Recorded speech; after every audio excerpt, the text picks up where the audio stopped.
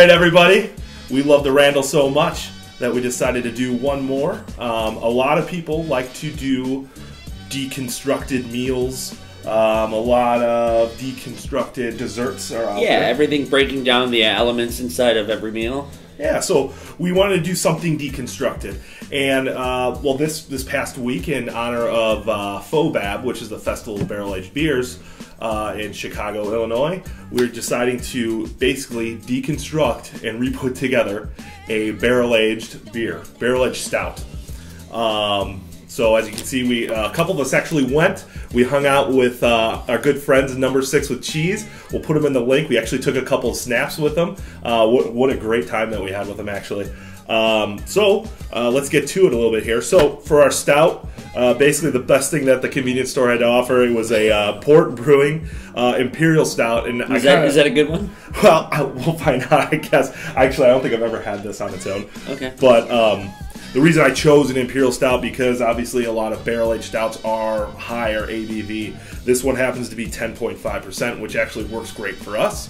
The next thing we have here is a little thing of bourbon, Jim Beam.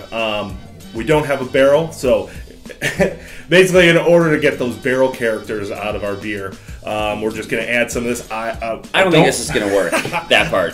We'll see. Yeah. I think he might drink it before we actually get to the part of putting it in. I might just have that. So, yeah, exactly. We're gonna get a little barrel character in there. You know, we'll see. I don't know how much we're gonna use. The ratios, we'll see. Usually there's cocoa nibs. A lot of BA stouts, like on BA barrel aged, do a lot of variants. So you're gonna put like cocoa nibs. We don't have cocoa nibs, but Halloween was just so we got some leftover candy. We got some leftover Halloween candy. We got a Hershey's bar.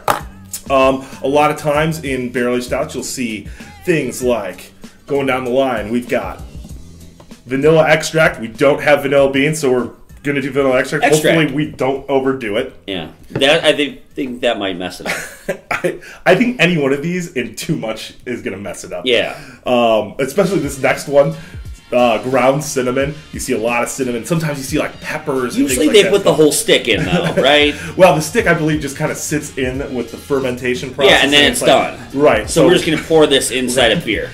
Yeah, I think we're going to try and do that. Yeah, we'll do that. That should work out. And then finally, all the time, at mostly anyone, you get a lot of coffee notes. So what we did is we cold brewed some coffee. We actually did use some cool coffee. We used Intelligentsia. Yeah, the coffee's actually good. This is just delicious coffee. Which, for you barrel-aged stout fans out there, you'll probably know that drink is these in two together and then just eat this for a snack. Of course, but you'll know that the coffee is actually generally used in Bourbon County. So very much looking forward to this. I think the goal here is to work backwards. Work backwards from the end. Work backwards. Use the ingredients. Put it through the Randall, and see if we end up with amazing barrel-aged coffee, which probably won't. I mean, hopefully it's just drinkable.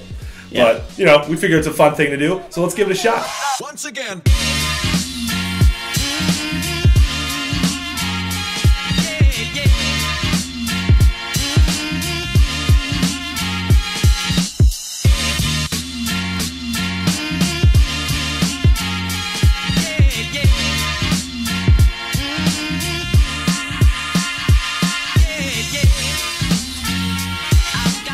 Okay, let's check out the beer after it's been Randall.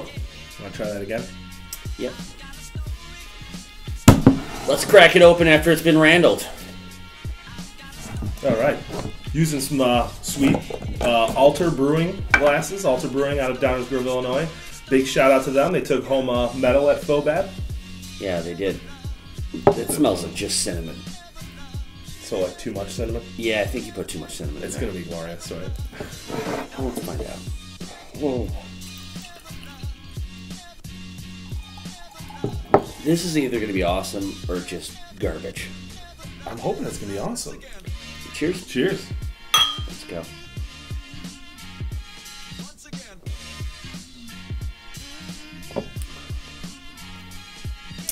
Hey, that's not bad. Not horrible. You do taste a lot of cinnamon. Too much cinnamon. You definitely put way too much cinnamon in there. Outside of the cinnamon, vanilla tastes really good. The chocolate, I'm getting some chocolate in there. Chocolate, the coffee. Coffee tastes good. Just too much cinnamon. You just smell it. You're just like, I can't do it. Yeah, it's like taking the cinnamon challenge instead of the Randall challenge. Yeah, this was our first attempt at this. You know. Oh, it's good though. Yeah. All right. I like it. I mean, personally, I'm like a big craft beer guy, so like, this is like not good compared to anything I've had. Into it. But turns out I like this. Cheers. I'll drink it though. I would do this again. It's tasty. I can keep drinking this. There's no problem. It's kind of tasty. Just too much cinnamon. I keep getting hit with the cinnamon. Oh.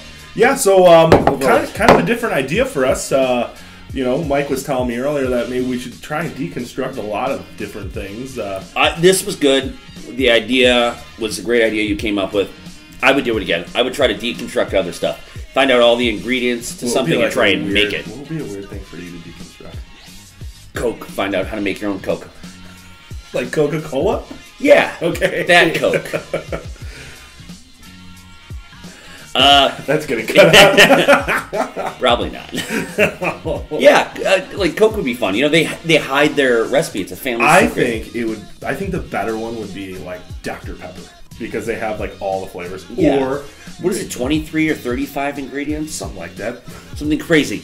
Put all that bullshit into a Randall and see what it comes out. I'm down. Hey guys, thanks for watching. Please, if you enjoyed the video, let us know. You know, if you have any ideas for deconstructing or any other crazy ideas you'd like us to do, please let us know. And don't forget to like and subscribe our videos. Thanks for watching.